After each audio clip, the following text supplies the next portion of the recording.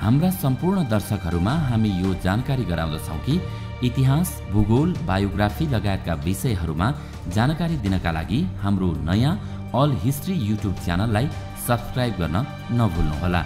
All history YouTube च्यानलको link तल डिस्क्रिप्सनमा रहेको छ।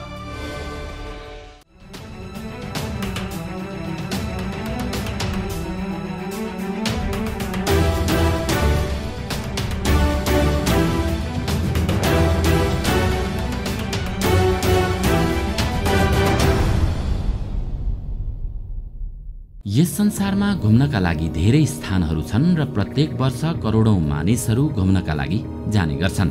तर यति सुन्दर धरतीमा केही यस्ता ठाउँहरू पनि छन् जहाँ यदि तपाईँ एकपटक जानुभयो भने सायद त्यहाँबाट जिउँदो फर्कनुहुन्नहोला, किनकि त्यस्ता ठाउँहरूमा धेरैजना गए तर कहिल्यै फर्केर आएनन्। दर्शकवृन्द, आजको यस श्रृङ्खलामा हामी यस्तो कोठाको बारेमा कुरा गर्दैछौँ। यदि कोही त्यस कोठामा गएमा सायद ऊ फर्केर आउने छैन। यदि फर्केर आए पनि उसको तुरुन्त मृत्यु हुनेछ।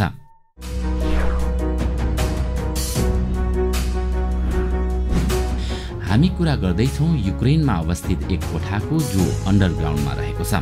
आखिर किन यस भूमिगत स्थान दुनियाँको सबैभन्दा खतरनाक ठाउँ भयो त? यो कथा धेरै नै रोचक छ। यो बेसमेन्ट अर्थात् भूमिगत स्थान प्रिप्यातमा रहेको छ। यसलाई चेर्नोबल दुर्घटनाको नामले पनि जानिन्छ। यो इतिहासको सबैभन्दा ठूलो न्युक्लियर घटना थियो र यसमा धेरैजनाले आफ्नो ज्यान गुमाएका थिए। तर केही व्यक्तिहरूले मात्र त्यस बेसमेन्ट कोठाको बारेमा सुनेको हुनुपर्छ। आखिर चेर्नोबल एक्सिडेन्टमा के भएको थियो त? रातको 1:23 गएको थियो।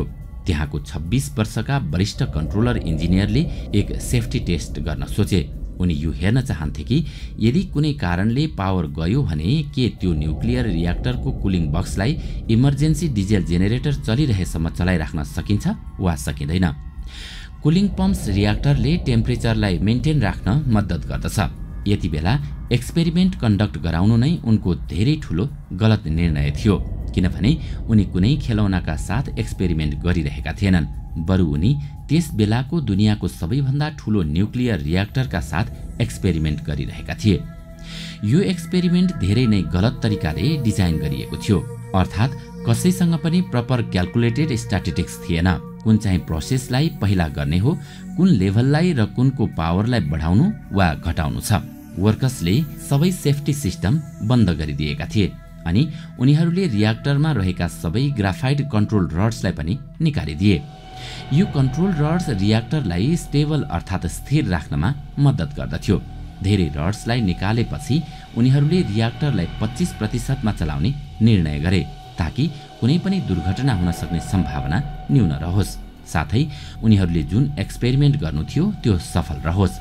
जब रियाक्टरलाई 25% मा चालु गरियो, अचानक रियाक्टरको पावर कम हुन थाल्यो र त्यो कम हुँदै 1% मा झर्यो। त्यहाँको न्युक्लियर इन्जिनियरले पावरलाई बढाउनका लागि आदेश दिए, तर एकैपटक पावर बढाउँदा रियाक्टर अनस्टेबल अर्थात् अस्थिर भयो अनि त्यसको पावर आफसे आफ धेरै बढ्न गयो र सबै सेफ्टी सिस्टम बन्द भएको हुनाले रियाक्टर नम्बर 4 को इमर्जेन्सी शटडाउन सिस्टम फेल हुन गयो। त्यहाँका एक इन्जिनियरले त्यस टेस्टलाई तुरुन्त रोक्नका लागि निर्देशन दिए, तर वरिष्ठ इन्जिनियरले यसलाई कन्ट्रोल अर्थात् सम्हाल्न सक्ने आश्वासन दिए। त्यसपछि उक्त एक्सपेरिमेन्ट निरन्तर जारी रह्यो। बिस्तारै बिस्तारै रियाक्टर अझ धेरै अस्थिर हुन पुग्यो। अब त्यसलाई स्थिर राख्न र टेम्परेचरलाई सन्तुलन बनाउनका लागि पानी चाहिन्थ्यो। त्यो कन्ट्रोल पम्पबाट आइरहेको थियो, तर अचानक पावर बढ्नाले त्यो कन्ट्रोल पम्प पनि फेल हुन गयो। बिस्तारै बिस्तारै प्रेसरका कारण रियाक्टर नम्बर 4 को कभर सिल्ड भाँचियो। इन्जिनियरहरूले कुनै पनि तरिकाले पम्प्सलाई फेरि चलाए अनि पानीलाई रियाक्टरतिर छोड्ने प्रयास गरे, तर यति बेला धेरै ढिलो भइसकेको थियो। रियाक्टरको सिल्ड भाँचिएको हुनाले तातो रियाक्टर फ्युल र चिसो पानीको सम्पर्कले बिल्डिङमा धेरै ठूलो स्टिम अर्थात् बाफको प्रेसर बन्न लाग्यो।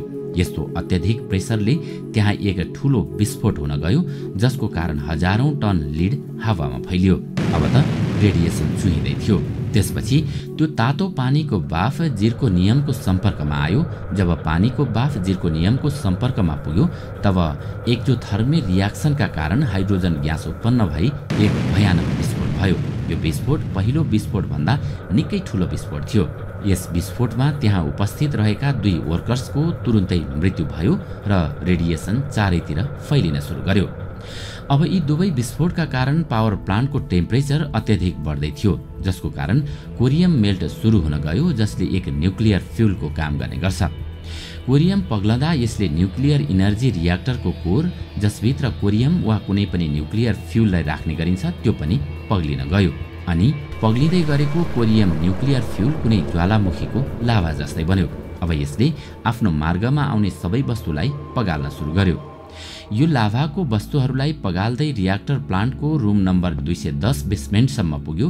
केही समयपछि nuclear fuel, graphite control rods, बालुवा, काँच र कङ्क्रिटको मिश्रणले बनेको यो लाभा बेसमेन्टमा एकत्रित हुन थाल्यो। बेसमेन्टमा एकत्रित भएको त्यो लाभ चिसो भएपछि कुनै ठूलो हात्तीको पाइला जस्तै देखिएको थियो। डिसेम्बर 1986 मा उक्त जमेको लाभालाई एलिफेन्ट फुटको नाम दिइयो। अनि यो नै त्यो कोठा हो जुन दुनियाँको सबैभन्दा खतरनाक कोठाको रूपमा जानिन्छ, जसमा आज पनि यो एलिफेन्ट फुट रहेको छ। त्यसबेला यो यति खतरनाक थियो कि यसबाट निक्लिरहेको रेडिएसनलाई रोक्नका लागि सोभियत युनियनले त्यसबेलाको सबैभन्दा ठूलो सिभिल इन्जिनियर प्रोजेक्ट सुरु गर्यो। त्यस प्रोजेक्टमा लगभग 5 लाखभन्दा बढी व्यक्तिहरू जोडिएका थिए। यस प्रोजेक्टको नाम चेर्नोबल न्युक्लियर पावर प्लान्ट सार्कोफेगस राखियो। कङ्क्रिट र स्टिलबाट बनेको यो विशाल स्ट्रक्चर रियाक्टर प्लान्टको चारैतिर बनाइएको थियो, ताकि रेडिएसनलाई यसकै भित्र राख्न सकियोस् अनि त्यो बाहिर फैलिन नपाओस्। सार्कोफेगसभित्र 200 टन रेडियोएक्टिभ कोरियम, 30 टनभन्दा बढी रेडिएसनले भरिएको धुलो र 16 टन युरेनियम प्लुटोनियम रहेका छन्। यदि कोही व्यक्ति केवल यस बिल्डिङको छाताभित्र मात्र 12 मिनेट उभिँदा पनि ऊ रेडिएसनको शिकार हुन पुग्छ। अब कल्पना गर्नुहोस्, यदि तपाईँ यस कोठामा पुग्नुभयो भने के तपाईँ फर्किनुहोला त? सन् 1986 पछि पुनः एकपटक यस सार्कोफेगसलाई पहिलेको भन्दा पनि ठूलो स्ट्रक्चरमा बन्द गरिएको छ, ताकि कुनै प्रकारको रेडिएसन चुहिने सम्भावना नरहोस्। विस्फोटको केही समयपछि यहाँ अन्य वैज्ञानिकहरूले खोज अनुसन्धान गरे, ताकि यसभित्र अरू त्यस्तो केही पदार्थ नरहोस् जो भविष्यमा अरू विस्फोटको खतरा बनिरहोस्। वैज्ञानिकहरूले निरन्तर 6 महिनाको खोज अनुसन्धानपछि उनीहरूको सामु एक डरलाग्दो तथ्य प्राप्त भयो। उनीहरूलाई रुम नम्बर 217 को बेसमेन्टमा धेरै नै ठूलो रेडियोएक्टिभ मास फेला पर्यो। एक रिमोट कन्ट्रोलको क्यामेराको मद्दतले पहिलोचोटि एलिफेन्ट फुटको तस्बिर लिइयो। यो केवल 2 मिटर ठूलो थियो, तर यसको डेन्सिटी अधिक मात्रामा थियो। केवल 2 मिटर चौडाइ रहेको एलिफेन्ट फुट, जसको तौल लगभग 100 टन भन्दा पनि धेरै थियो, त्यसबेला यो यति खतरनाक थियो कि यसबाट लगभग 10,000 रोन्जेन पर आवर्सबाट रेडिएसन निक्लिरहेको थियो। यसको मतलब केवल 30 सेकेन्ड यसको सामु रहँदा तपाईको स्वास्थ्य धेरै नै बिग्रिन सक्छ। अनि यदि तपाईँ यसको सामु 5 मिनेट भन्दा धेरै रहनु भएमा 2 दिनभित्र तपाईको मृत्यु निश्चित छ। यस तस्बिरमा तपाईले जुन घोस्ट इफेक्ट देख्नु भएको छ, यो यस एलिफेन्ट फुटबाट निस्किने रेडिएसनका कारणले भएको हो। यो रेडिएसन यति धेरै छ कि यसले क्यामेराको फिल्म वा रिललाई पनि असर पुर्याइरहेको छ। लगभग 32 वर्षपछि एलिफेन्ट फुटको रेडिएसन इमिसनमा कमी आएको छ। पछिल्लो समयको एक स्टडीका अनुसार यति वर्षपछि पनि एलिफेन्ट फुटको टेम्परेचर अहिले पनि त्यति नै धेरै छ कि यो धेरै बिस्तारै बिस्तारै बेसमेन्टको जमिनलाई पनि पगालिरहेको छ। अनि यदि यो बेसमेन्टको जमिनलाई पगाल्दै जमिनभित्र पानीको कन्ट्याक्टमा पुग्यो भने झन् यसको परिणाम राम्रो हुने छैन। त्यतिबेला अझ धेरै ठूलो विस्फोट हुनेछ।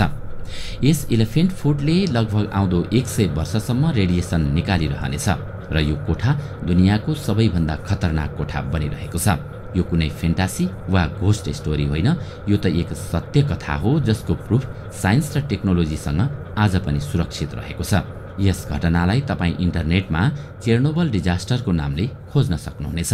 दर्शकवृन्द, वैज्ञानिकहरूले ज्यान जोखिममा राखेर गरिने यस्ता एक्सपेरिमेन्टहरूको बारेमा तपाईँ के भन्नुहुन्छ? हामीलाई कमेन्टमा अवश्य बताउनुहोला।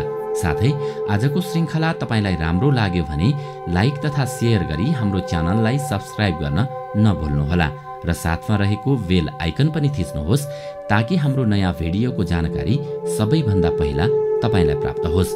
आजका लागि यति नै।